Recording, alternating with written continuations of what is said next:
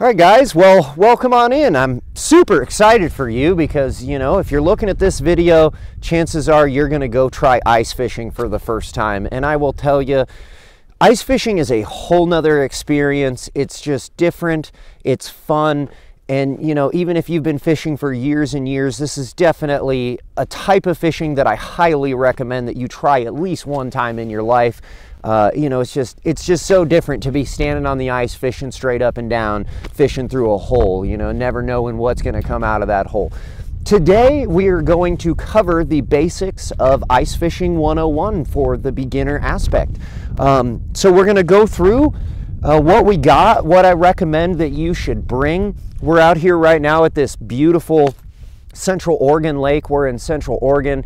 It's frozen over right now. There's snow all over the top of it, and we're going to get out there and we're going to catch some fish, but we're going to show you how we do it, go through each individual little thing one by one, and hopefully you'll go out and you'll try this awesome sport. The first thing we're going to do is we're going to go over what I think that you should bring on your first ice fishing adventure. Rule number one is definitely dress warm. You know, I've got multiple layers of pants. I've got a couple of shirts, a couple of sweaters, and a jacket. I'm definitely prepared for if it starts to get really bad and blizzardy out here. You'll notice that I actually don't have gloves on. I'm kind of a weirdo about that. I don't know, I've been born and raised in the mountain area, and I never wear gloves even in cold conditions in early morning when I'm getting wet and everything, but it is a good idea for you to bring your gloves. For example, Jason behind the camera here, he's got his gloves on. He was probably a little smarter than me. I recommend that you probably bring a pair of gloves. A couple other things that I would definitely recommend that you bring, maybe some scissors to cut some line. That's always a good thing to bring along with you. Some pliers to remove some hooks, or even just a hook remover so that you can get the hook easily out of the fish quick. You're going to definitely want to bring a hatchet. Now this is going to be for cutting into the ice. So you can bring a hatchet, you could bring a maul, you could bring a striker bar, or even an auger. If you've got an auger, that's probably the best thing for ice fishing, but we're going to go really simple today, and I just brought my hatchet. We'll just use it to cut a hole into the ice. And then obviously we're going to need to bring a tape measure so that we can measure how deep the ice is and make sure it's safe. Later on in this video, we're going to go walk over to the ice, and I'm going to show you how we're going to proceed out onto the lake safely and make sure that nobody gets injured during this adventure. So you're going to want to definitely make sure to bring a tape measure. You could bring a ruler if you wanted to. You need to be on at least 4 inches of ice. So if you've got a ruler and it's 12 inches, anything past 12 inches, you're not going to really need to worry about. I like to bring a bell. You know, the rod's going to be kind of just sitting stationary, and you can kind of move around a little bit more, and this guy's going to let you know when you get a bite, so a bell's not a bad idea to bring along. Some kind of rod holder I would recommend. Now, this rod holder is going to stab into the ground, and I don't know that we're going to get to use this today. There's a lot of snow on the lake right now, and so we can kind of pack snow, and we can, you know, stuff this in there. It might hold, it might not. So I would recommend that you maybe bring a couple of different rod holder styles. I've got this one here that's just a tripod, so obviously we don't have to stab anything into the ground. We just set it on top. This is going to work really good out there if we have trouble. And I'm kind of weird and crazy.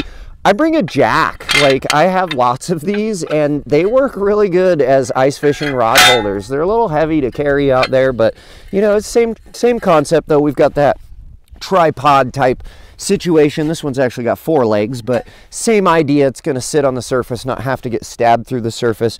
And then another one that I brought, if we're able to actually get this inside the ice, is a jaw jacker. So it, you know, it goes down like this, and the rod sits at that low profile over top of the hole, and when the fish comes along, it just jacks their jaw and sets the hook for me.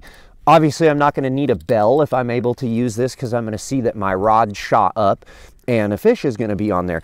If you get one of these and you use a jaw jacker like this, I definitely recommend that you loosen the drag a little bit so that you know, when the fish gets hooked up, when you're not at the rod, it doesn't just take the rod into the ice hole.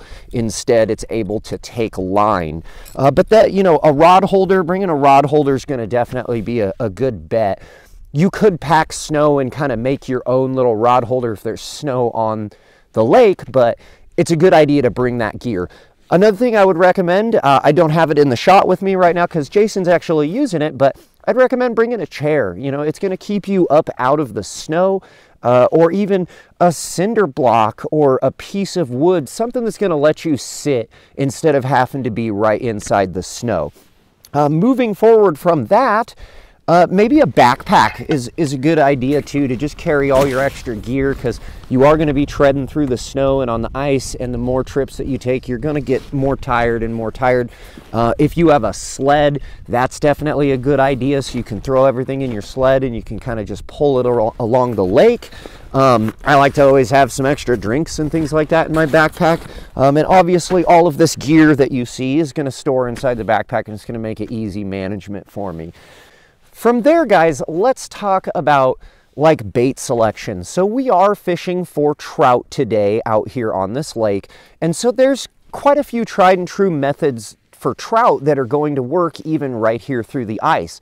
Things that you would normally use for trout that aren't really going to work out here today is things like lures and stuff like that. You could do jigs, but mostly everything's going to be this straight up and down presentation. So you're not going to have a chance to throw a lure and retrieve a lure, things like that. So a lure is not going to be the greatest bet. But trout absolutely love power bait or a dough bait. This is something that has worked forever.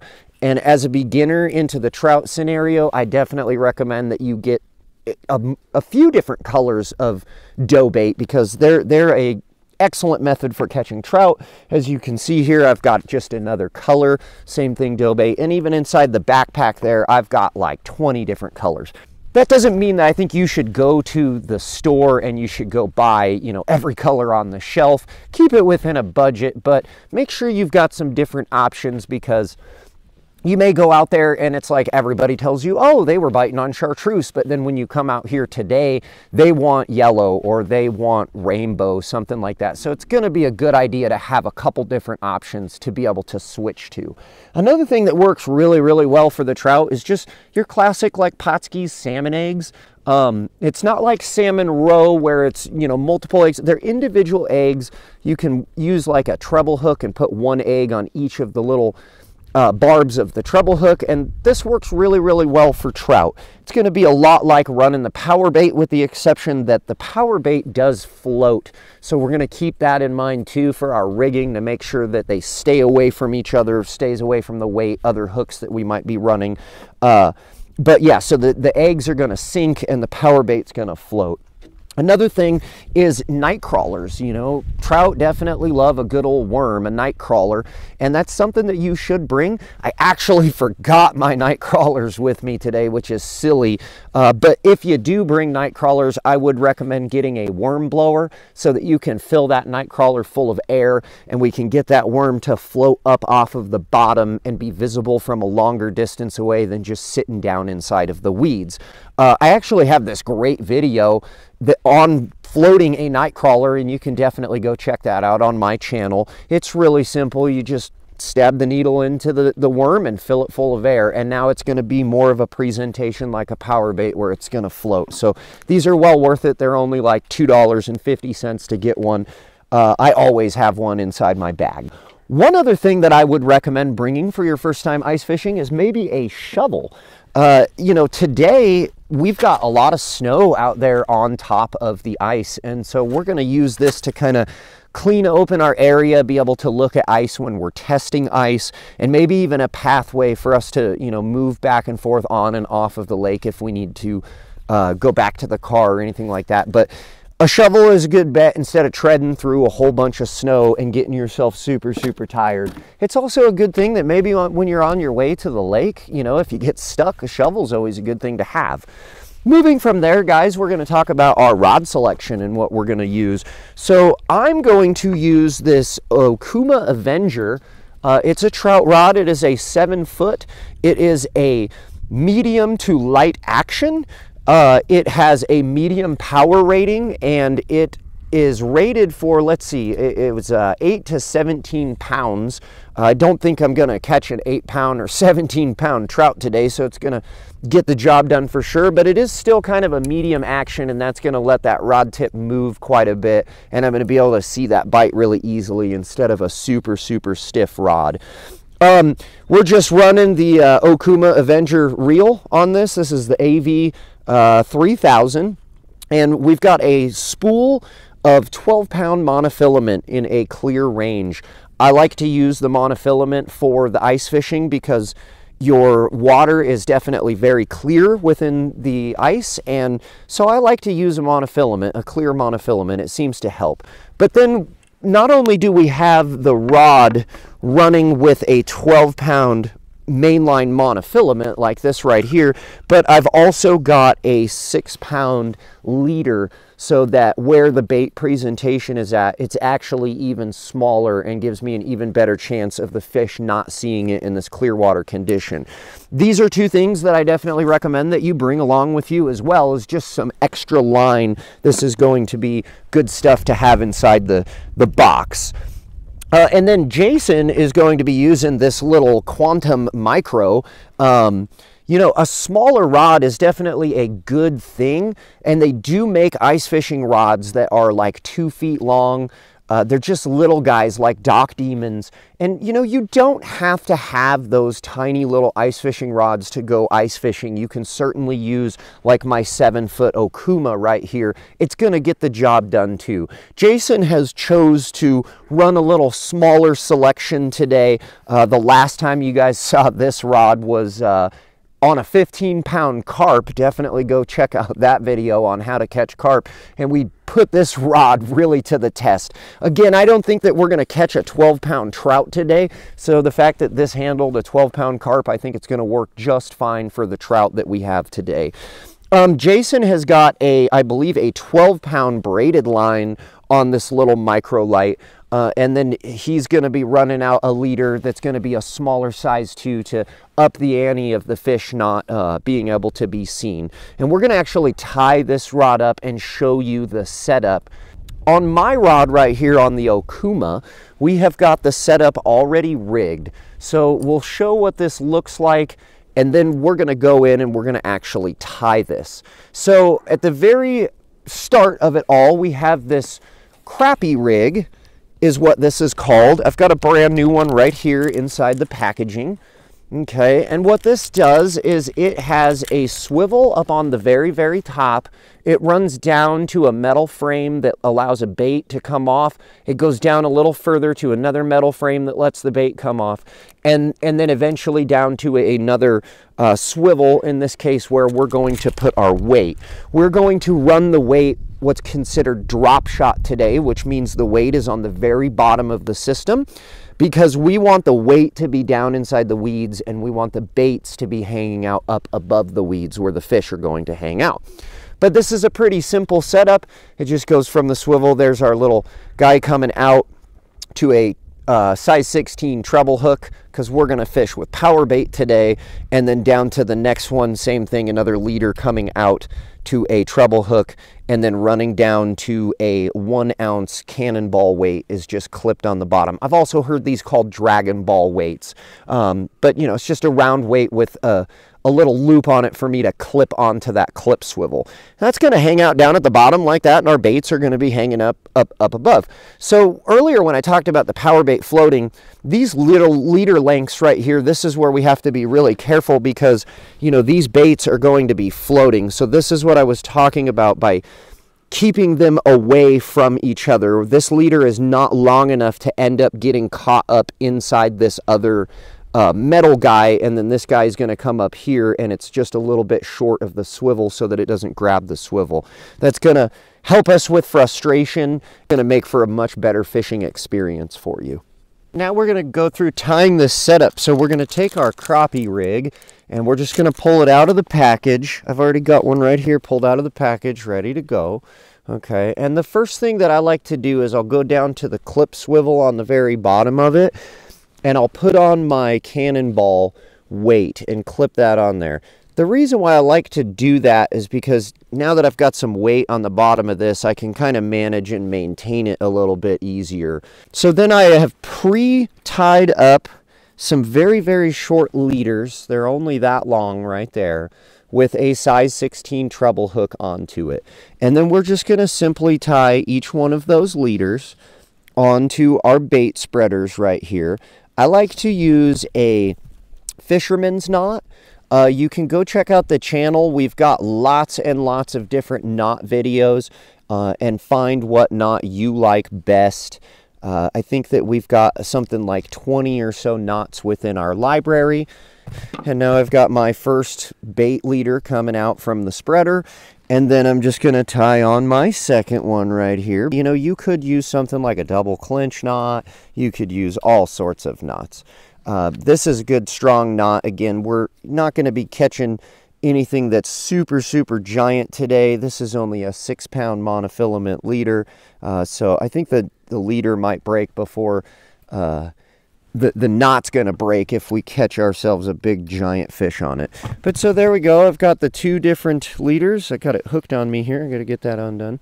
So we've got our weight coming down to the bottom there. We've got our first bait leader. We've got our second bait leader.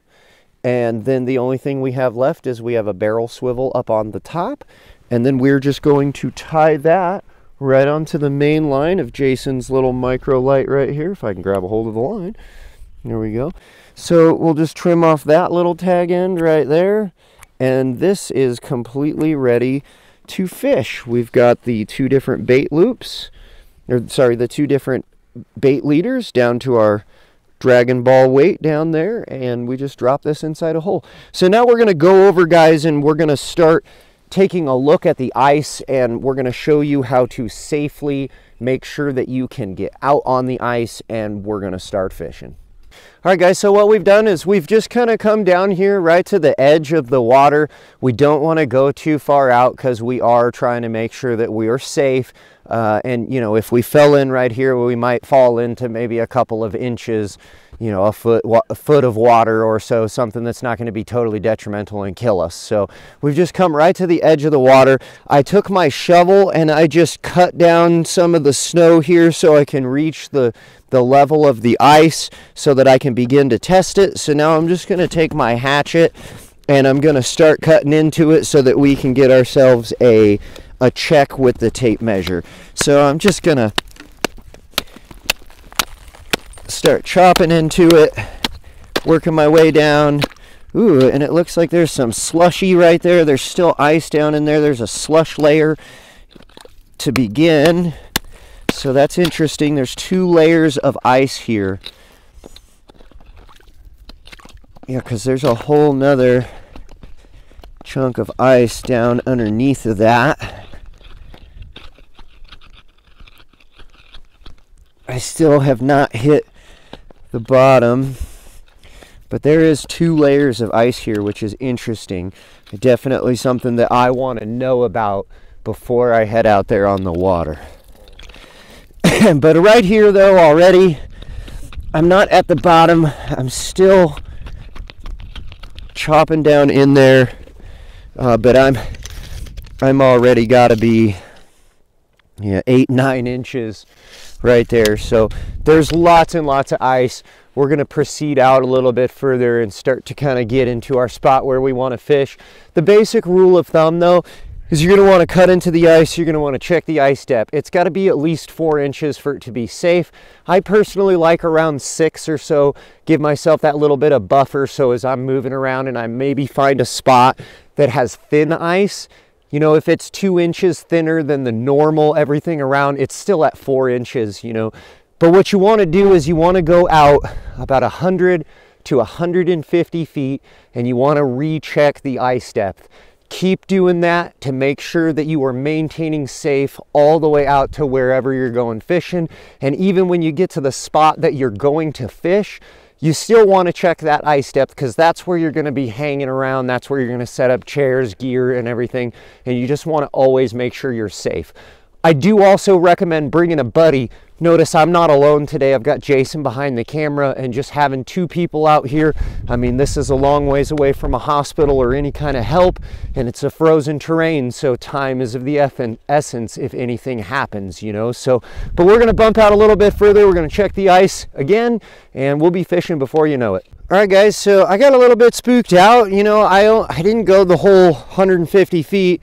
I only went another like 50 feet or so, and I cut another hole because that last hole. And what I found was there's a layer of 5 inches of ice, and then there's like a pocket of like an inch of water, and then there's more ice underneath of it. Upon measuring that first layer, it being 5 inches of ice, and you're safe on 4, I decided to bump out further. We're now out here in, you know, pretty much the middle of the lake. We're out quite a ways. And now we're seeing, let me grab that camera really quick, Jason. Now we're actually seeing that there is quite a lot. I don't know if you can see. Here we go. There's quite a lot of ice, and I actually took my trusty tape measure and I stuck it down there, and it is about 15-16 inches of ice, which is more than enough. We could drive our truck out here. I'm not going to drive the truck out here, but we could drive the truck out here. So it's definitely plenty of ice. It was a good bet, though, to be better safe than sorry before I proceeded too much further out here. And the last little tip I kind of wanted to give you guys is to make sure to bring some kind of strainer, or, you know, I cut the top of a 2-liter off on this, and after you kind of cut your hole, you know, you're going to have chunks of ice and things like that are inside the hole, and this is going to let you get those out of there and clear up this hole so that you can fish from it. Now, as far as getting fishing down inside this hole, what I'm going to do is I'm actually just going to use some power bait. We've got lots of different colors here, so I'm going to go with 2 different colors. I'm going to start with a garlic, and I'm going to start with a yellow, which also has a garlic scent. Take our little treble hooks here, and we just form a ball around the treble hook to bait up this hook. So we'll just take some of this yellow here, and we'll just kind of wrap it around this hook, and we will ball it up around that hook, and that one there is ready to go. So then I'm going to take a different color because I've got the 2 different hooks. Here in Oregon, we're allowed to have 3. We're only running 2 today, but you can run 3. And when you're ice fishing, if you have a 2-rod endorsement, you can actually run up to 5 rods here in Oregon. Definitely make sure to check your regulations before you go and go fishing. But so then we're just going to take our second one. I got a little bit extra there. We'll give that to Jason. And I'm just going to ball this one around. And now we've got 2 different colors going on there so that we can kind of try 2 different things. So now we're just going to take this and we're just going to drop the cannonball weight into the hole, and we're going to allow that to fall all the way down to the bottom. And then once we feel the bottom, which we're fishing in about 20 feet deep of water here, 18, 20 feet, somewhere around there. But once we feel the bottom, I've got the bottom there. Now we're just going to bring up the tension. So there I'm at the bottom. And then I'm going to just crank up like 4 or 5 times, just a little bit so that I'm sitting up. And then I'm going to take my trusty jack, which is basically a rod holder, remember? And we're going to lay that down over top of the ice hole, and we want to try and have the tip of the rod be pretty center to the ice hole. And we're just going to fish that for a little while and see what happens. All right, Jason's got one. Oh, I just pulled up my whole line. Oh no, he's got his drag set a little too loose. Oh, I'm getting bit.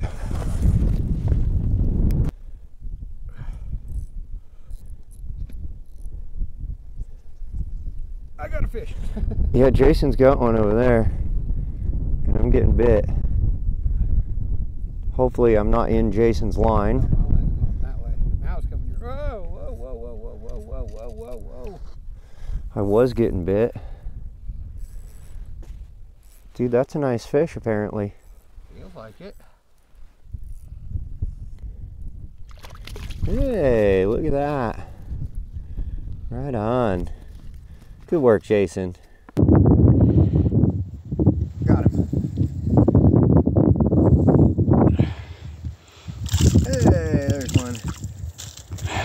not a big one, but it's a fish. There you go, some Oregon ice fishing.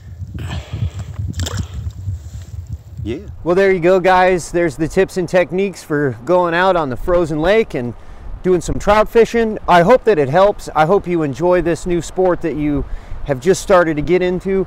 The wind is really kicking up, and I think we're going to get out of here.